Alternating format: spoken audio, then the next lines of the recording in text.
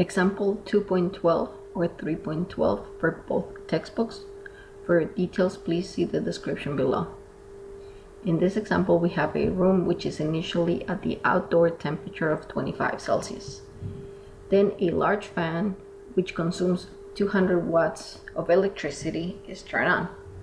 The heat transfer rate between the room and the outdoor is given by the equation of Q dot is equal to U times A times Ti minus T naught, where U is the overall heat transfer coefficient, A is the exposed surface area of the room, and Ti and T naught are the indoor and outdoor temperatures, respectively.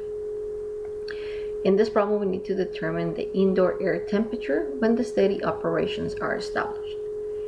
That is the list of the known values and what we need to find in the problem. And we are going to assume in this problem that we're going to neglect the heat transfer through the floor. And we are also not having any other type of energy interactions in the problem.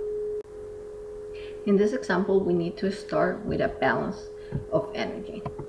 Notice that in this problem, the information that is provided is in terms of power, heat rate. Therefore, when we write the energy balance, we're going to write it in terms of rate of energies to make it easier.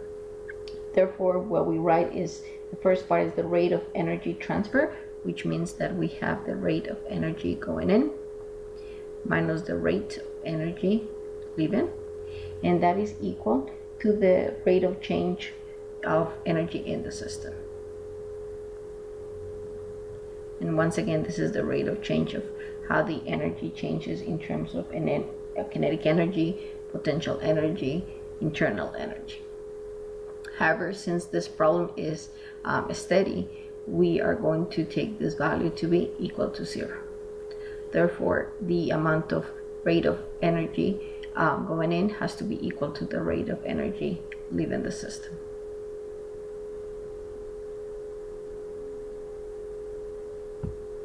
And then in this particular case, the amount of energy going in is the amount of power provided by the fan, and the amount of energy leaving the system is the amount of heat transfer from the room to the outside. So then the amount of energy going in, we have it to be 200 watts, and the amount of energy leaving is Q dot, which is written to be U times A Ti minus T naught. And then what we're looking for is the value of Ti, which is the amount of energy inside. Then we solve this equation. This is Ti is going to be equal to the amount of